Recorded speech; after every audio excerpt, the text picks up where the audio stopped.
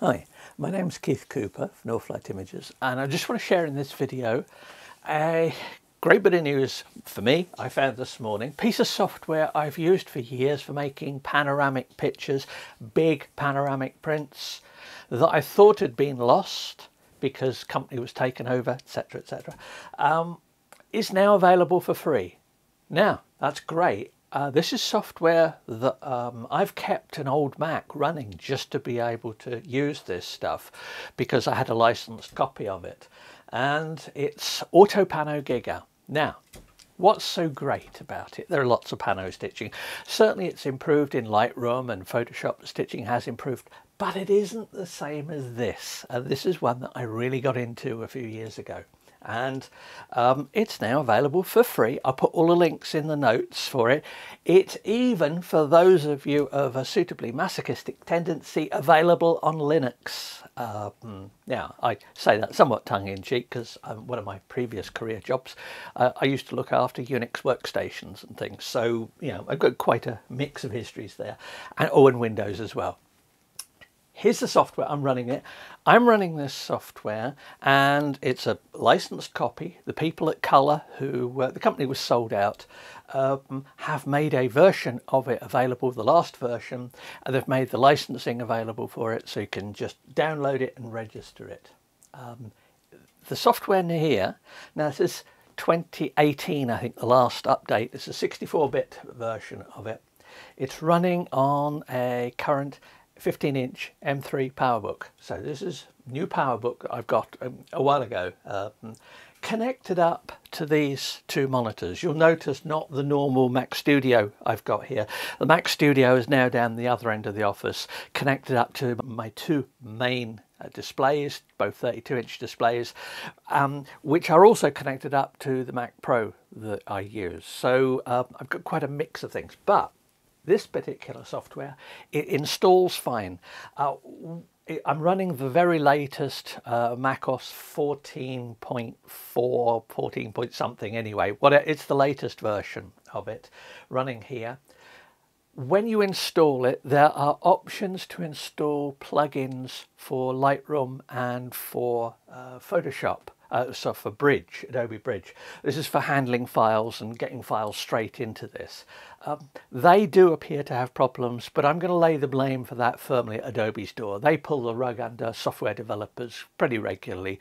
So, you know, any old Photoshop stuff, you're going to have difficulty running. Unless, of course, you're running an older copy of Photoshop, in which case it'll work fine. But if you have difficulties installing on a Mac, don't know about the other systems, just on the installer, don't untick those two plugins or anything like that. But anyway, what does the software do? What has it done?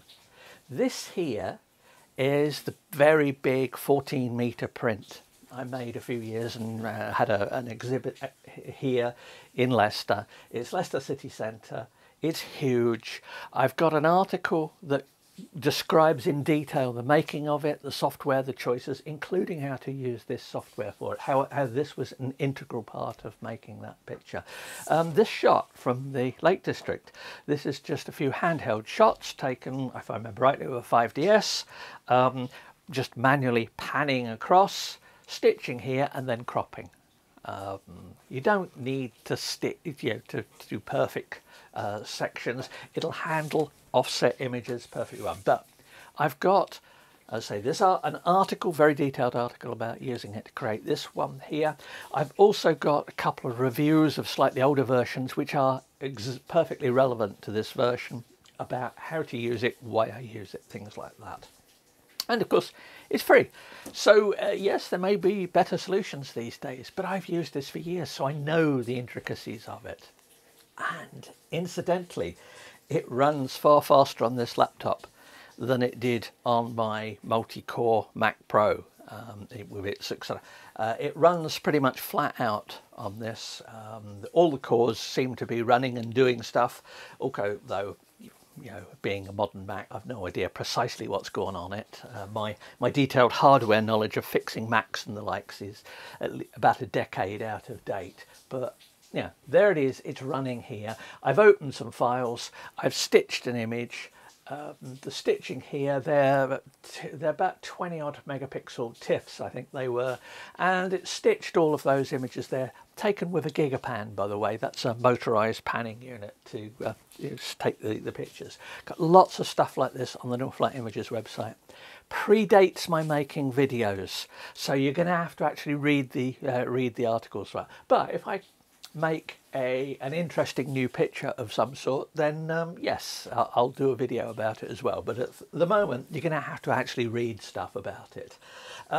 The header picture that's on many of my articles on the website, big wide panoramic, that's also stitched with this. Why did I look for this morning? Well, somebody asked me about using tilt-shift lenses, using shift lenses for making panoramics by doing side-to-side stitches. And I was explaining aspects of how the projection geometry is what matters when you're doing wide panoramics. And so I looked at an example with this. And then that's where I discovered that the software is now available for free. So there you have it. It's running here, let's say, perfectly well. It took, say, under a minute to stitch this big image here, and that is some 20,000 by 30,000 pixels, I think. So yeah, it's pretty good. Not for everybody, but yeah, thanks to Colour, or the people at Colour, for being able to release this. I guess it's sufficiently old that the people who bought the company out decided that, you know, rights reverted and things like that. But anyway, I don't know the details of it, but if you're interested in it, lots of articles, check the download links, which I'll put in the notes to the video. There you go. More stuff for me to try. And it's nice to have this back and on new machines rather than having to fire up an old machine to run it. So there you have it.